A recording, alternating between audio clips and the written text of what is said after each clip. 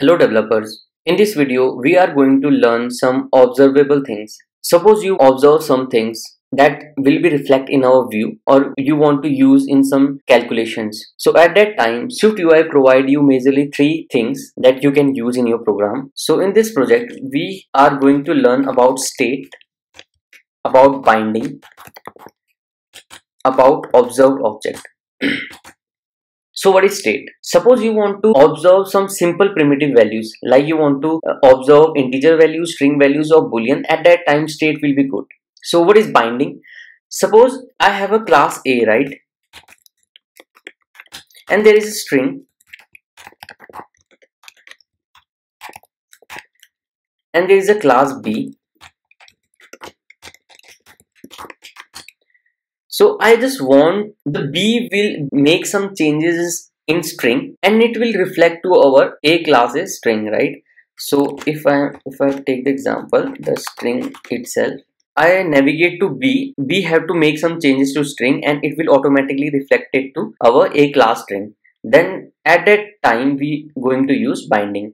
And what is observed object? So the observed object is, as I say, state will be used in the simple thing. Observed object, when you want to observe classes, then at that time you are going to use observed object. So let's do some programming. We will start with the state.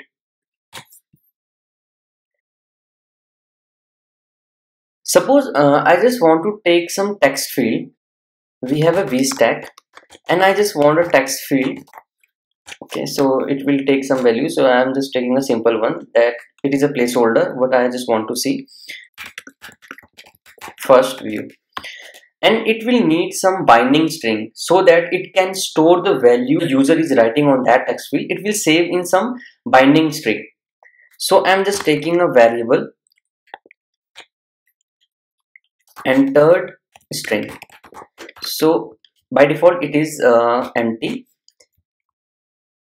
We are learning state, so I'm just writing state. So as you see, it will take binding string. If I write entered string, right, this is a string, but when I write something $sign, then this is a binding string. If we take the example, if you write entered string, this we will show binding string, right? So I'm just typing binding string.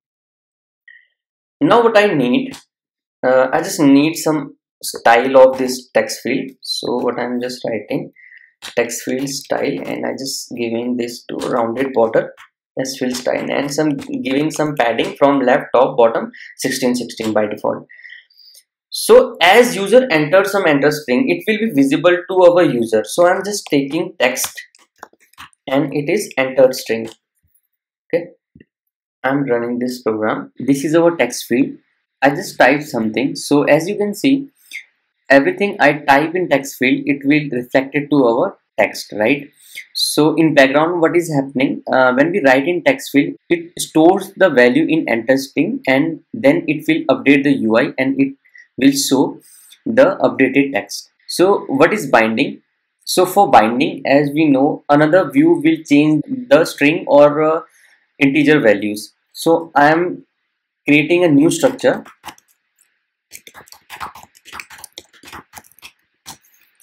and it is binding,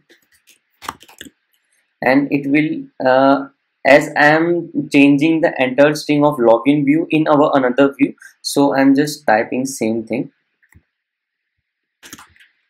and it is of type string, and I'm just copy paste all the code here. Okay, going one view to another, we will need a navigation view. So I am doing some changes in scene delegate. I am just writing navigation view, and in the view I am just giving login view, and I need some button so that I can press in that button and I can go to our another view. So I just need a navigation link. So in the navigation link we have a title key, press me, and in destination we are going to return the another view. Okay. So the entered string should be the string that I want to be changed.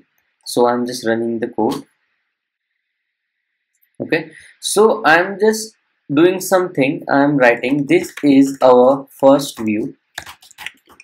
Okay, now I'm clicking on press me. It will go to our next view, that is another view.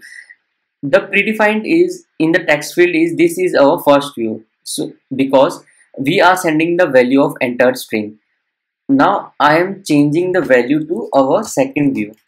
Okay, now I am pressing back. So as you can see, this is our second view, because we are sending the reference of entered string to another view. Another view is changing this string and reflecting back to the login view. So this is the binding.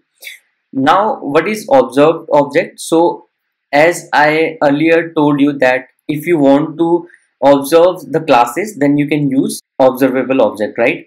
So what I am going to do in the login model, I am just converting this to class and inherit with observable object and the identifier to published, because I am using this test string to our UI. In the login view, I am just changing this to observed object and I'm writing where login model, and that is login model. Now we are observing login model dot testing, right? And showing same thing to our text. Now I am sending the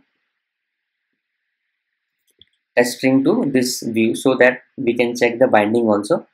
Now I am running this program.